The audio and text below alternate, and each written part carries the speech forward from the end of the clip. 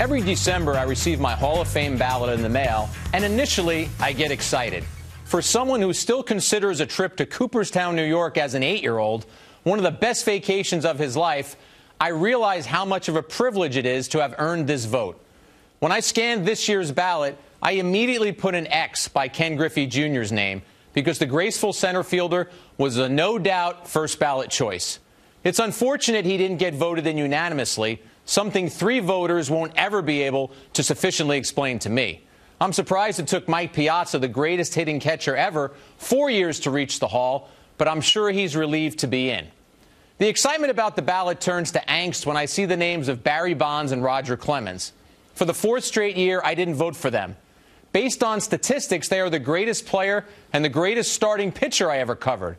Unfortunately, because of the suspicions of performance-enhancing drug use that hovers over them, this vote becomes about more than just statistics. Everyone knows there was a steroid error in baseball. Do I know who did steroids and who didn't? Of course not. The easy solution would be to simply vote for Clemens and Bonds, as about 45% of the writers did. But on my ballot, I can't ignore the substantive information that connects both players to PEDs. On my ballot, I'm not interested in rewarding cheaters. Some argue that Bonds and Clemens already had Hall of Fame careers before they might have used PEDs. But I think that makes it worse.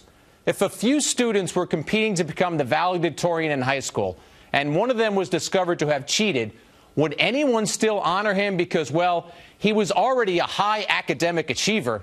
No chance. The Hall of Fame instructs voters to consider a player's character, which I do. This isn't a demonstration. I have one vote. And on my ballot, I can't vote for Bonds and Clemens because the suspicions are too glaring. By the way, both players' accomplishments are recognized in the Hall. They just don't have plaques, and I'm not sure if they ever will. I respect those who vote for Bonds and Clemens, and I've never tried to convince someone to vote like me. Still, some Bonds and Clemens supporters will scream, "How can you keep Bonds and Clemens out of the Hall of Fame?" My answer is always the same. I'm not keeping them out. They've kept themselves out.